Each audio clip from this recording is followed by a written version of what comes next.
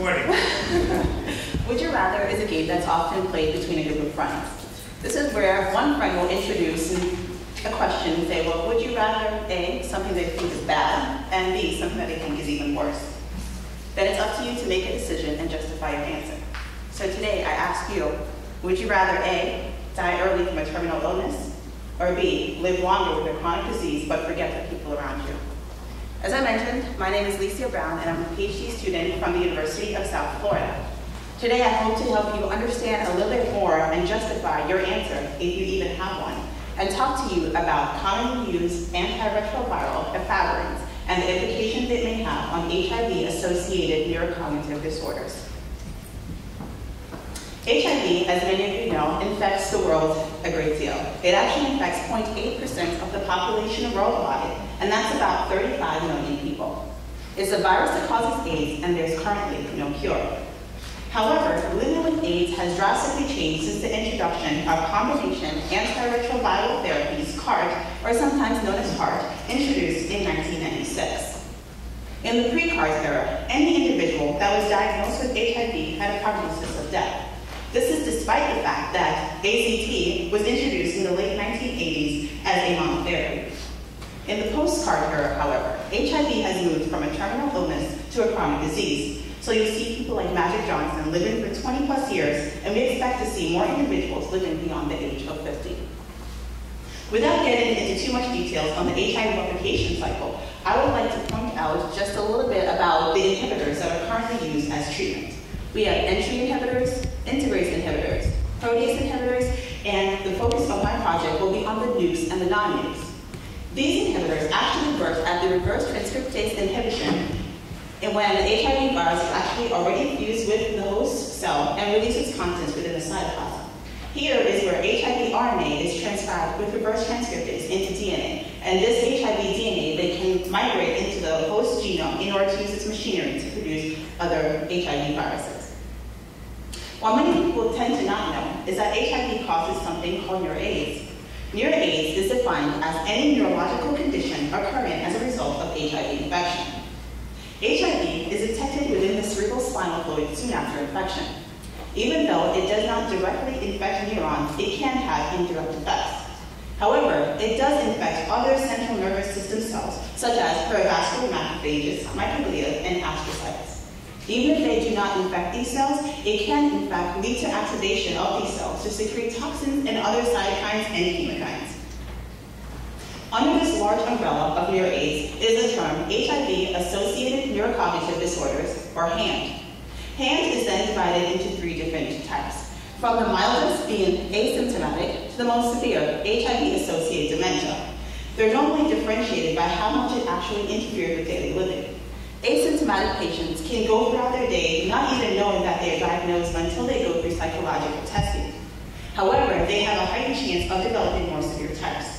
When you get to HIV-associated dementia, their daily life starts to be interrupted. So they start to forget to take their pills, they start to forget the people around them, and their movements are also a little bit different.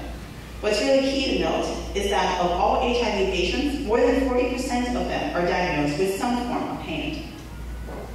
HAND is actually something relatively new in the HIV arena, as the introduction of CART just recently started in 1996. A lot of the toxins and characteristics of HAND that have been looked at are several cytokines, chemokines, and viral proteins. However, in our lab, we'll focus on beta-amyloid and reactive oxygen species. It's also very important to realize the difference that has occurred due to the introduction of CART. In the pre-HART era, most individuals were diagnosed with the most severe type of HAND. This was only correlated to the fact that they had high viral loads. However, in the post-HART era, there is now, most of the time, undetectable viral loads. However, there is still a shift in more mild forms of HAND diagnosis, and this phenomenon is still unexplained. This is where my research tends to try to find the gap between what is occurring with HAND and HIV today. We focus on CART regimen, of which normally occurs with 3 types of drugs. They normally have a baseline of 2 reverse transcriptase inhibitors in combination with another type, such as a protease inhibitor or an entry inhibitor. We focus on the first line of defense, which is normally prescribed to naive patients that have just been diagnosed with HIV and have not been on any treatments yet. This normally includes 2 nukes, which is AZT and 3TC, and one non-new, this is just efavirenz. My focus will be a lot on efavirenz, as clinically it's shown a lot of symptomatic toxicities to the CNS, which includes hallucinations, headaches, and insomnia. Furthermore, while a lot of the nukes tend to be interchangeable with the new drugs that are coming out, physicians still tend to prescribe a lot of the NNRTIs, or the non-nukes, to be efavirenz. As I mentioned, one part of our research is looking at A-beta. A-beta deposition has been shown in HIV patients, not only in postmortem tissues, but also in their CSF levels. In a study done by Remco and Killian in 2005, they compared a control patient who was about 45 years old, HIV negative, and had no CNS complications. Here, you see no indication of any A-beta deposition. However, when you look at an HIV demented patient about the same age, you start to see A-beta deposits here in their frontal cortex. This is in comparison to an AD patient here who's roughly 85 years old. As I described, A-beta is a characteristic of Alzheimer's disease, as you saw in the patient earlier that was 85 years old. A-beta is actually produced from the cleavage of APP protein, or amyloid processing protein, first being cleaved by beta secretase and then gamma secretase. This leads to A-beta being secreted and forming plaques. However, there are two pathways in which 90% of the time, APP is actually processed by alpha secretase and then gamma secretase, therefore leading to no A-beta production. So we decided to look and see how these heart drugs actually have, if they have any implications on A-beta species. Looking at in vitro model with neurons that overexpress Swedish APP, as well as an APP overexpressing mouse model in vivo, we treated with 3TC, AZT, efavirenz, and mixed regimen, including all three drugs.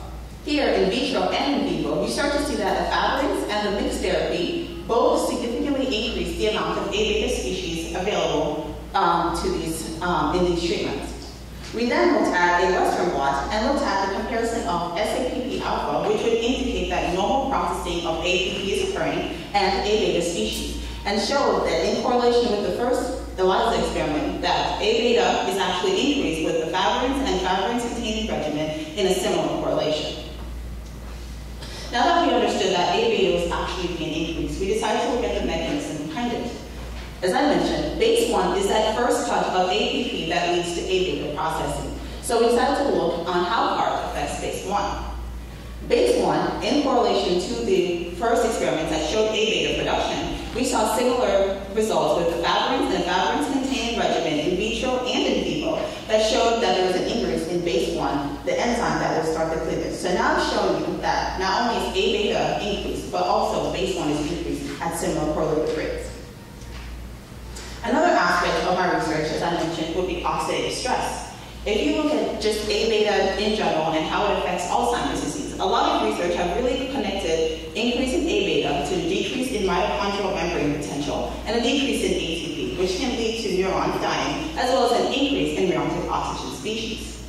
With this, a positive feedback loop then starts to happen where ROS increases base 1, the enzyme that leads to ATP and leads to A-beta production, and increases A-beta. As it relates to hand itself, there is higher evidence of oxidative stress in HIV demented patients in comparison to HIV negative patients, as well as in comparison to HIV positive patients that are not demented.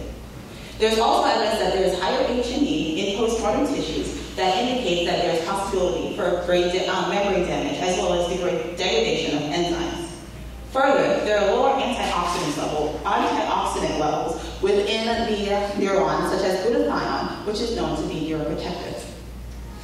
So we looked at how PARPs can actually affect oxidative stress. We looked at mitochondrial dysfunction as well as reactive oxygen species. When treating these N2A cells with the very same treatments, we saw that efavirenz as well as efavirenz-containing regimen decreased ATP levels and mitochondrial membrane potential. This indicating that that could also increase reactive oxygen species, if you remember that cycle that I mentioned earlier. As expected, RRS was also significantly increased with efavirenz and the efavirenz-containing regimen. Overall, I've shown you that efavirenz is one of the most toxic off-the-cart regimens of this naive first line. It increases A-beta production, base 1, and RRS, as well as it decreases mitochondrial membrane potential, ATP, and shifts APP processing from soluble APP, which would be normal processing, to an abnormal processing to increase A-beta. Further, we've shown that efavirenz containment regimen also had similar correlations, even though AZT and 3TC alone did not, and could possibly account for the mixed therapy having less of an effect. While it's important to understand that A beta itself is increased, it's also very important to understand if it's cleared. In any normal individual, about 10% of the time, A beta is actually produced within your body. However, it's cleared rapidly through 4 different pathways. We'll look at microglia-mediated A beta clearance to see if there's any effect on these CAR drugs. In this term, microglia cells will actually phagocytize the A beta and clear it from your body. By treating primary mouse microglial cells with H50 A beta, as well as CAR regimen for 60 minutes, we'll look at the co-localization of A beta with that of the, which is indicated in green, with that of the microglial cells indicated in blue for the nuclei. The co-localization will indicate the fact that these microglial cells are actually going to start clearing the A beta. When treated with efavirenz and efavirenz-containing regimen, you see a significant decrease in the amount of co-localization of A beta, which is indicated in green, which you don't see a lot here when compared to control, 3TC, and AZT, as much as those co-localized above. So this indicates that efavirenz and the efavirenz-containing regimen actually does reduce A beta clearance as well. So I've shown you thus far that efavirenz, zidovudine, and lamivudine, or efavirenz alone, decreases mitochondrial membrane potential and ATP stores, which increases reactive oxygen species. This then leads to base 1, increased activity, and A beta phagocytosis decrease, which can overall lead to an increase in A beta species available in the brain. I hope thus far I have helped you to kind of think about that question I posed to you earlier, of would you rather. You may not have an answer, but at least now you have a justification for what you have decided. But more importantly, this study has brought to our attention that commonly prescribed CAR drugs, such as efavirenz, may actually aid in enhanced pathology. Now, this is not to take away from the fact that HIV drugs are actually doing its job. Since its introduction in 1996 worldwide, the amount of HIV deaths has decreased dramatically. Just looking at this chart of US AIDS deaths, you can see from 1996 when it was introduced that HIV deaths have actually decreased more than 50%.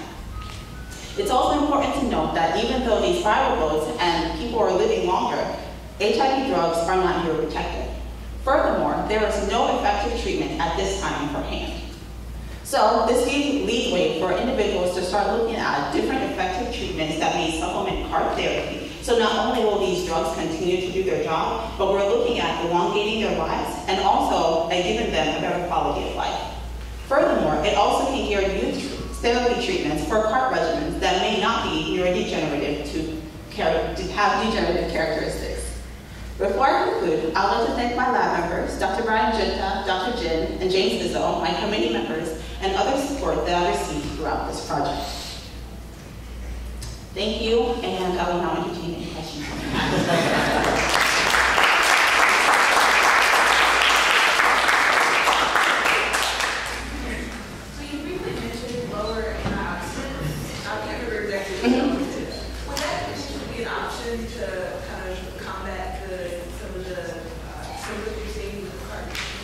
I think it's one path that you can take. They actually have done some clinical trials on just targeting one aspect, like antioxidants, and it has not given very good results. I think it's a combination of other things that we really have to put together. It can't just be the antioxidants. Yes. So, going further along with that antioxidant species non-functioning, what form of reactive oxygen species was detected, and which acid is used for detection? We personally use DCF, so it's very general. Some studies have looked at specific ones like superoxides or whether it's nitric oxides as well too, but we didn't really specifically do that, as a lot of research in A beta in general has looked at specific reactive oxygen species. So we plan to do that in the future as we progress a little bit more. A follow-up on that. Did you look at, or is anyone looking at maybe alternatives to EZT or EZT derivatives that might still have the same functionality without causing some of the downstream negative effects that you see? Even if efavirenz? Exactly. They have other non-use, such as efavirenz that works at reverse transcriptase inhibition, but they're just not as potent in reducing viral load.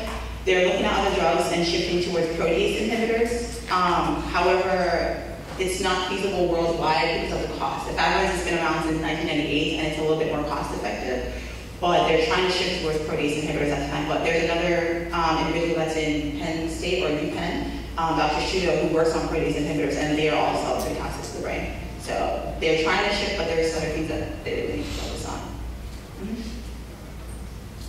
Yes? So there are other diseases that cause like the brain damage. Can you combine the drugs for that in order to combat? There are other, like Alzheimer's disease. They've actually done a clinical study with mementine, which is used for Alzheimer's disease and blocking the NMDA receptor, but it wasn't as effective as well. And it's not even effective in Alzheimer's disease. So it's kind of toxic in the air, and that's why they kind of are looking at different avenues and not just focused on like one avenue. They're trying to combine a lot of things such as antioxidants, whether it's the proteins, beta amyloid, tau phosphorylation. They've seen correlations with Parkinson's disease as well, so they're really trying to draw from everywhere to really understand and a little bit more. Yes? So in Alzheimer's patients, like levels of beta amyloid plaque in the brain isn't completely correlated with cognitive function. Right. Decline, so is that the case in patients? You see it earlier on, and it's as they progress, you actually see them develop it a little more, so it's more correlated with the beta amyloid production than it is with Alzheimer's disease. So one of the differences between the two. Yes? Do you think being a participant in the physician sciences training program prepared you for graduate school? I definitely think it did. It definitely put me above and beyond others that have applied for graduate school, and especially just in my lab, when I present certain things to them, it comes from a different level of understanding. And it's just really set me apart. Every time I present my resume or talk to someone, it's almost like a foot in the door every time. I've never been denied anything, so it kind of knows.